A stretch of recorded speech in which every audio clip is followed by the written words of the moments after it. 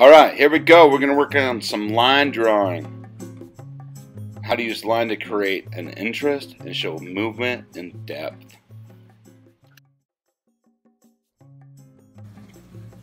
Okay guys, today's lesson is to practice line. And we're going to be working with abstract line, how to use line to show movement and space and develop interest. The first step is to take a piece of paper and fold it in half once, twice, and then thrice, 3 times, okay? You're going to unfold this.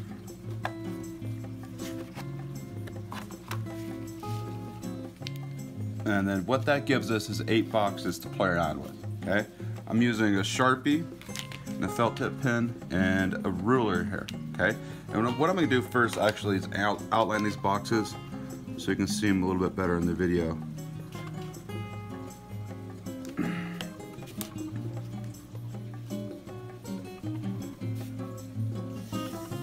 That one, 2, oops, that's not good.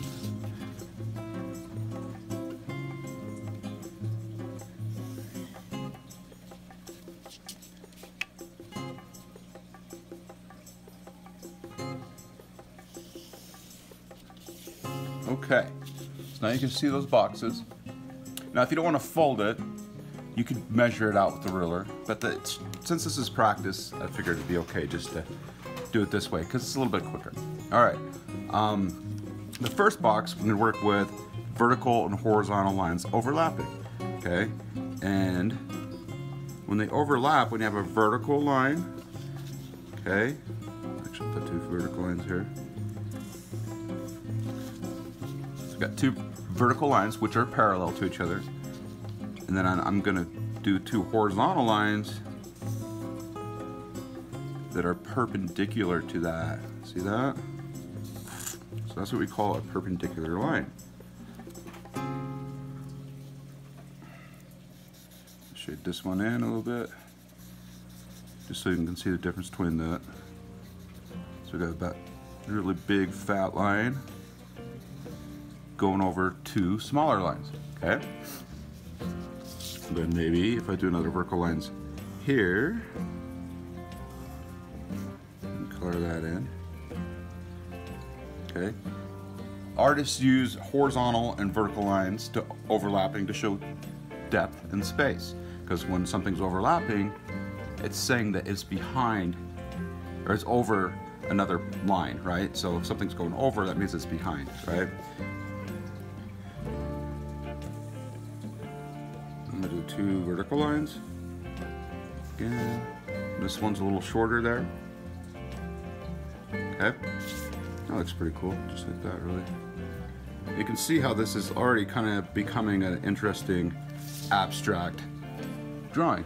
Okay, I mean, it's just using a line and a Sharpie.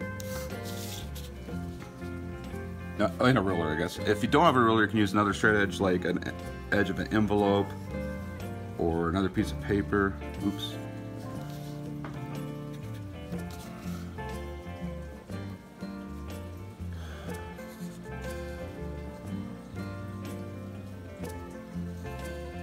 Doesn't help though if you're bumping your armature holding up your camera here. Okay. Okay, so that's vertical and horizontal. The next one I'm going to do is diagonal line, okay? So I'm using a series of diagonal lines to make a little drawing, a little design. Now diagonal lines, a lot of people associate with movement. People think of a horizontal line that's falling over, or sorry, vertical line that's falling over, or horizontal line standing up rather. Sorry, I said that backwards. Okay. So what I mean by that is if you, another piece of paper here. So if you had a horizontal line that is lying down, okay, people think of a vertical line that's starting to stand up that way, Okay, or vice versa. You have a vertical line that's falling over. Okay. In addition to that, I think people think of something that you would slide on. Okay, if you happen to be sitting here, right, you'd slide right off it. Or movement, like rain, for example. Like you're in a rainstorm, it's going really quick and it's slicing through the air. Maybe. Okay. The next one is curvy line. So curvy lines are known for being graceful, okay? Because they're graceful when you draw it.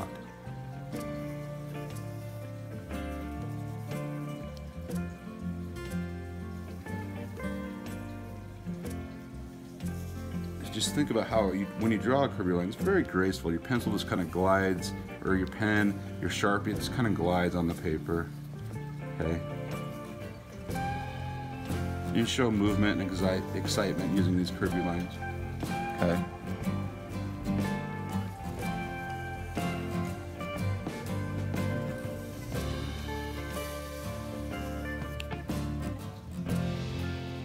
All right. Then talk about zigzag. Zigzag is more of an aggressive line. People associate zigzag lines with aggression, anger, frustration, because if you think about it, when you draw a zigzag line, it changes directions abruptly. So in the mind's eye is following a zigzag line, it changes abruptly. Okay, so if my eye is right here, looking at this line, as it follows this line, it's going to change abruptly. Okay, whereas a curvy line, it changes. It's a very gradual change. There's a flow to it. Okay.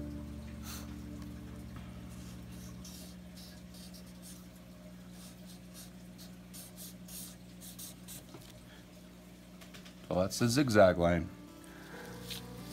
All right, now I'm going to talk about line weight. Line weight is when you have a thin line. Okay, it has less weight than, say, a thick line.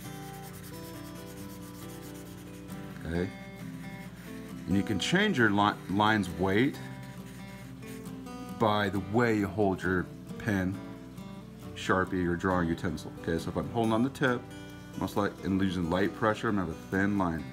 But if I want a thicker line and go to the side to develop a thicker line, okay? It's called line weight.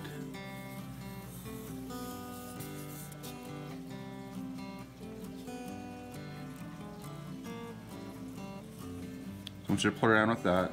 Play around with holding the pencil different to try to get different weights and thicknesses of line, okay?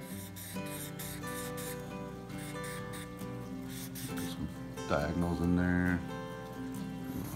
Diagonal here. Here.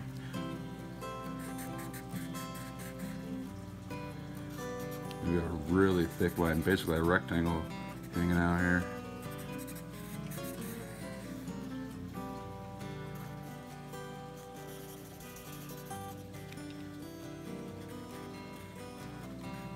So thick lines will give the feeling of strength, whereas a very thin, frail line, it's gonna, just that. It's gonna be frail. It's gonna give the strength of a weakness, like you could break it super easily, right? Whereas these ones look like they hold their own. It would be a lot harder to break one of these ones, okay?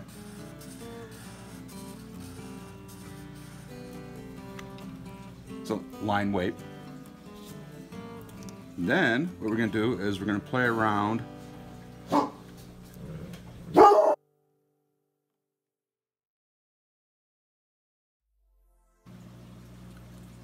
Okay, so the next one, what we're going to do is start creating some 3D area using line.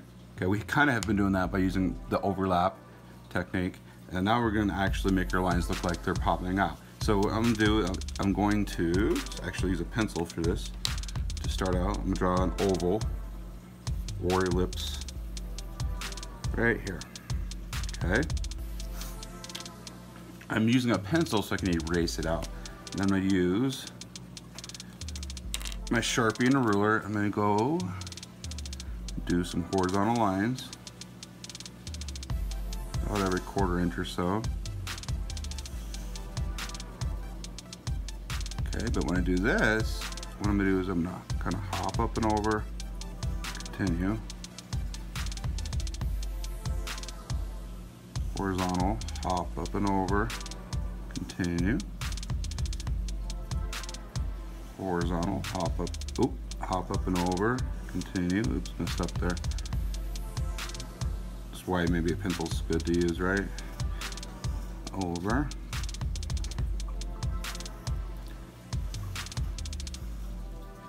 And you kind of want to follow the same contour of the first circle, or jump over the ellipse or oval. If you mess up like I did, that's okay. It's no biggie, right? Because it's just practice. Okay? Don't stress if you did what Mr. Q did there. But you can see that it's looking 3D and just by using line. Okay?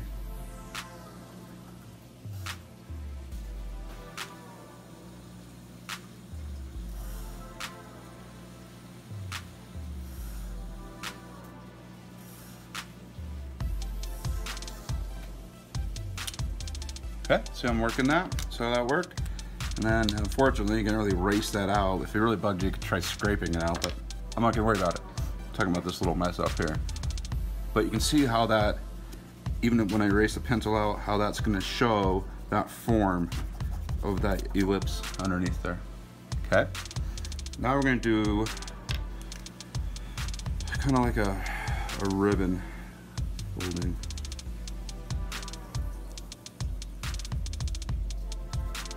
And I'm going to do my dot up here,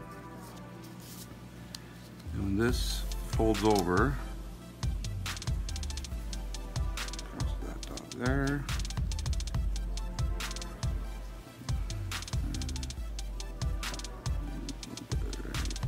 little piece right there.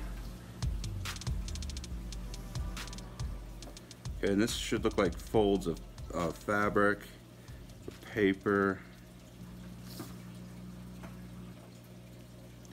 using only line.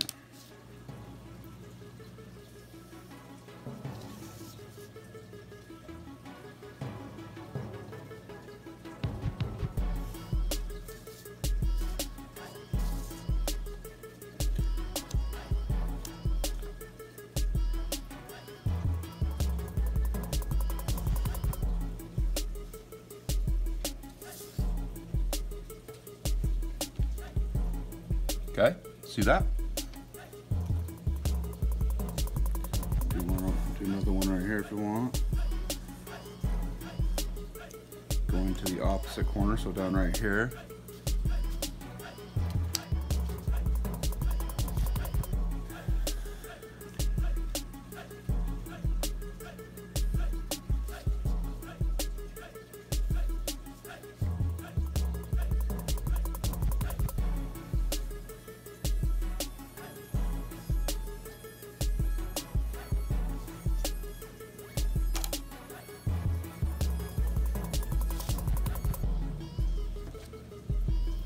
See that?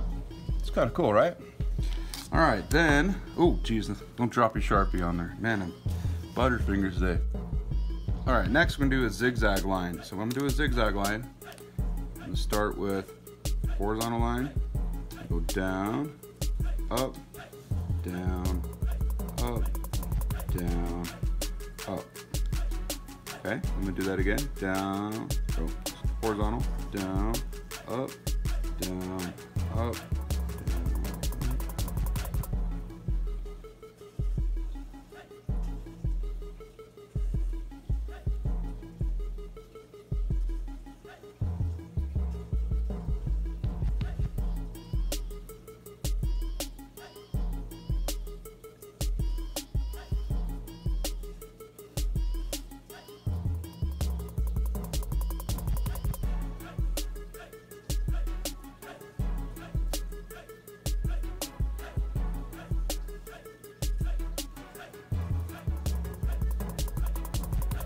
Okay.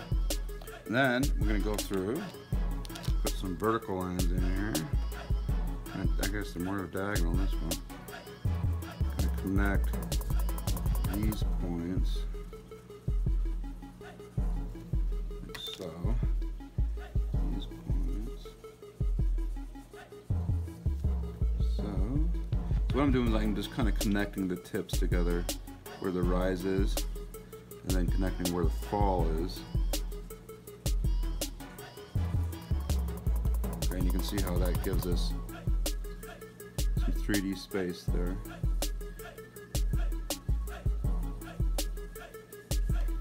Using line. Okay, and if you want to get really fancy, you can shade it, and checker it, which is always kind of cool. Skipping every other one rather.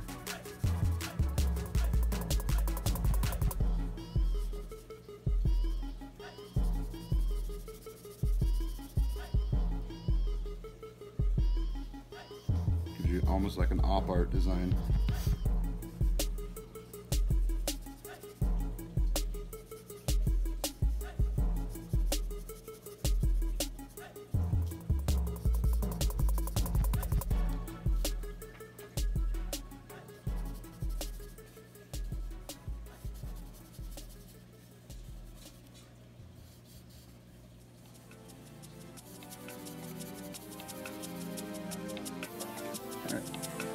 See how that's working, guys. Thanks for watching, and I'll see you next time. Alright guys, so what I ended up using was a dried out black praying marker along with my Sharpie and my felt tip pen to shade that. Thank you.